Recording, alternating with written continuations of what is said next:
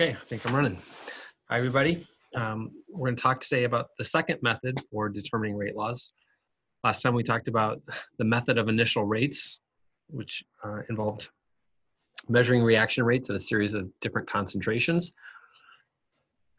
This one happens to be my favorite, integrated rate laws, Atkins 17b. And essentially, this is a guess and check. That's why I love it. You don't have to do anything, you just sort of guess and check. And so specifically, we're going to guess an order of reaction. We'll use the rate law to predict concentration versus time, and then check and see if the concentration follows the expected dependence. So let me walk you through this. Here's how this works for a first order reaction. Step one was to write the rate law. So I'm going to imagine A going to B. The rate law for this was K times A. I know that because it's a first order. And if I write this in terms of a differential expression, in terms of the disappearance of A, okay, from the first video, I know that this is equal to negative dA dt. It's negative because A is a reactant. This is a differential expression, right? So I can integrate it. And the way we typically do that, not the way we typically, the way you do it is to bring all of your A terms to one side and your T terms to the other. And so if I do that, it will look like this. And I'm just going to write it as dA over A equals minus K dt. Now we integrate it. So I'm going to integrate it from time 0 to time t. Pull hash there. And at time 0, this has a concentration of A naught. And at time t, this will have a concentration of A of t. So dA over A, it's a natural log. And I'm just going to do this. A at time t, A0 equals minus KT. The other way you'll often see this written is if I exponentiate both sides, I get something which looks like this. Ignore that. A at time t equals A0 e to the minus KT. If you're a note-taking person, put this in your notes and circle it. Right? This is telling me how the concentration of A changes with time for a first order reaction. Okay. So that was step 1 and step 2. Step 3 in this process was to look at the actual concentration and see if it follows this expected dependence. And so here you go. Here are 2 different reactions. Right? Again, some sort of weird gas phase reaction. You can imagine measuring the concentration as a function of time, right? And then you plot it. And when you do this, I want to make sort of 2 points to you. The first is that if you were to look at these plots, you know, this one looks better than that one, but they're both kind of okay, both kind of decay. And just like I've tried to emphasize in other places in the course, when you evaluate order of reaction or integrated rate law expressions, you want to look at linear curves. So in order to evaluate reaction order, you must evaluate linear plots.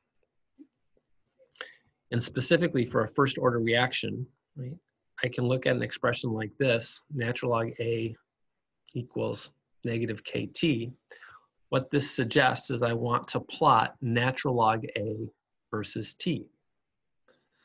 And if I look at that same data set, and now I calculate the natural log of concentration or the natural log of concentration, I plot them, what you can see much more clearly is that this is not a straight line.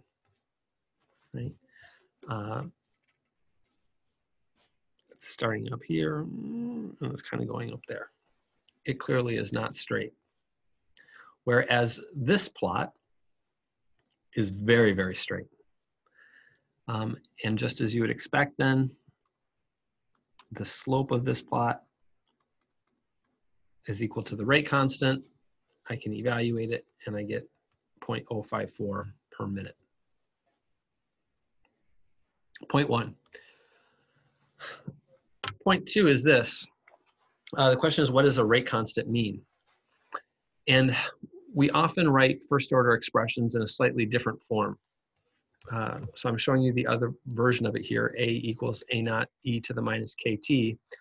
I can also write that as A naught e to the minus t on tau. Tau is 1 over the rate constant, and we refer to it as the lifetime of the reaction. Okay. So I can equivalently talk about the lifetime of the reaction. And specifically, the lifetime will tell me the amount of time that it takes to reach 1 over E of the initial population. So 1 over E is about 37%. You know, I start here at 10, 37 someplace down here. So I might predict that the lifetime of this reaction is, you know, whatever, less than 20 minutes. If I look on a natural log plot, 1 over E is one of these units. So I can go here from 2 to 1. Tau is one of those. My lines aren't very straight, but you'll get the idea. Previously, we had derived from this slope that the rate constant was 0.054 per minute. If I look at the inverse of that, I get 18.5. This is all consistent. So we can talk about rate constants. We can talk about lifetimes of reactions. It's the amount of time required to reach some things. Reactions with a very high rate constant have a large slope, have a small lifetime, and they are occurring quickly. They're turning over quickly. Okay. Conversely, reactions with a large lifetime have a small rate constant and are turning over very slowly. So that's how you can think about lifetimes and rate constants. And this may have sparked another idea in your head that you've heard of. This lifetime is the time that's required to reach 37% of the population. It's kind of an arbitrary number. It's based on the mathematical form of that. But what you might have heard of instead is not 1 over E, but what about the half-life, right? The time that it takes for a reaction to reach half of its initial concentration. And I'm going to describe that a little bit in detail to you here. I start at a concentration of 1. Right? And if I want to talk about the half-life, right, what you can see from this is at 10 seconds, it's 0.5. Right? So the half-life is 10 seconds. I now want to zoom in to this region. So I'm going to start here at 0.5 and look at this data set. If I start at 0.5 and I go half of it, 0.25, you'll see that the half-life is 10 seconds. Let's zoom in down here. So if I zoom in down here, so I'm initially at 0.032. Half-life is 0.016, someplace down here. It's 10 seconds. What if I zoom in way down here? Something really small, right, in the end of this thing. Well, look at this. The half-life is 10 seconds. Da, da, da, da. The point that I want to make to you, whoops, is that the slope of this curve on a natural log scale is constant. Right? The amount of time that it requires to reach 1 over E of its population is constant. And so the half-life of first order reaction is constant. You'll derive this, or I'll ask you to derive this on the homework, but this is the specific form of it, 0.693 tau. And one of the wonderful things about kinetics is that it has lots of applications. And so I'm going to give you one of those now. the fact that the lifetime of a first order reaction is constant is the basis of radiocarbon dating. So radiocarbon dating was invented by this guy, Willard Libby, University of Chicago. You may know that living organisms uptake carbon at its natural isotopic abundance, right? They're sort of cycling and uptaking carbon at its natural isotopic abundance. But when the organism dies, this stops. The radioactive decay is a first order process, and therefore the amount of carbon-13 present in dead organisms is some indication of its age. It's just once it died, it stopped uptaking, and then it's just been decreasing since that time. And because it's constant, this is true over tens of thousands, hundreds of thousands, and even millions of years. And so the insight from this, excuse me, has profoundly impacted, right, our understanding of the natural world and human evolution. It was a wonderful insight, and Willard Libby won the Nobel Prize in 1960 for this work. Right. All right, that was first order reactions. Let's talk about second order reactions. Again, I'm not gonna do this for you here. I've asked you to do it on the worksheet, but you can see the final result. If you're a note-taking person, write this into your notes. Rather than an exponential expression, I now get a 1 over A expression equals KT. Or if I solve this for A, you get something that looks like this. And I want to make a couple points to you about this. Again, in order to evaluate reaction orders, you must evaluate linear plots. So here's that same data set, right? They both look kind of curvy. Right? Maybe it's first order, maybe it's second order, who really knows? For a second order reaction, in order to evaluate linearity, what you are going to plot is 1 over A versus T. So again, you can calculate those things for these two different reactions. You can plot things, and what you can see is that this is very, very, very clearly a straight line, whereas this one has curvature. This is not a second order reaction. This one is. And again, evaluating the slope, rise over run, you get K 0.022 per molar per minute, which is exactly what you would expect. I want to compare first order and second order reactions. So this is shown here. Initially, these have the same reaction rate. The slope of these two plots is the same. But what you can see is over time, a second order reaction slows down. Second order reactions do not decrease as quickly as first order reactions. This is on a linear scale. If you were to look on a logarithmic scale, right, this can result in several orders of magnitude difference in a relatively short period of time. So second order reactions are slower in some sense than first order reactions. Right? We can also think about the half-life. So this is the half-life for that same data set. Start at 1, at 0.5, the half-life of this second order reaction is 14.4 seconds. You have to trust me on the math there, but it's slower than a first order reaction. Right? The half-life is longer. We're going to do that same thing, where I'm going to take this now and zoom in. And I'm going to zoom in this region.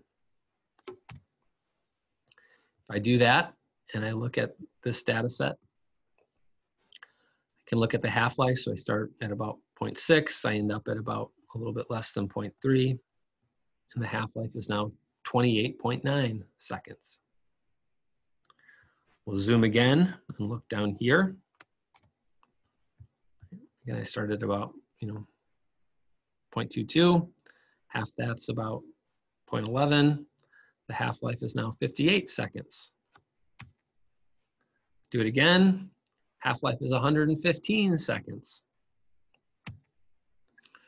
The point that I want to make to you is that for second order reactions, the half-life is not constant. So for first order reactions, the half-life is constant, but for second order reactions, it is not. And specifically, as concentration decreases, the half-life increases. You saw that in the previous data set. And in the limit that the concentration is approaching 0, the half-life will get infinitely long. So it can last a while. So let me give you an application of this one. In the 1980s, a group of scientists were studying these obscure atmospheric reactions between chlorofluorocarbons, CFCs, and ozone. Why this was important, no one particularly knew, but that's what they were doing. And it turned out that a lot of these reactions were second order, right? Specifically the ones that destroyed the ozone, all second order reactions. And because they were second order reactions, that meant that the concentration of CFCs in the atmospheres would not naturally decrease, but as it got really low, the lifetime got longer and longer and longer, and these CFCs persisted in the atmosphere. And the scientists recognized that this was a big problem, right? That the only way to get rid of the CFCs in the atmosphere was to stop inputting them. We had to stop using them. And so their work, right, resulted in the banning of CFCs in an incredibly short period of time. From their first report of these reactions to the time that CFCs were banned internationally, it was like less than 10 years.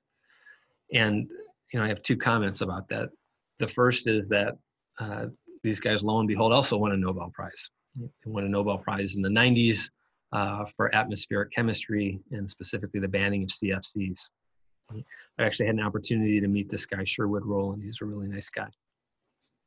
The other thing, which I think is always so interesting about this, is the time scale about this.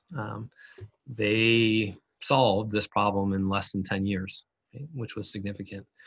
And I'm often struck by current discussions of climate change. There's a pretty strong scientific consensus that this is a problem, and we need to start thinking about a solution now. We've been working on this for about 40 years, and we haven't been able to do anything. So again, this is my, my plug for liberal arts education. We have to be good at science and able to do these things, but we have to be able to communicate why what we're doing is important and how it's going to impact people's lives.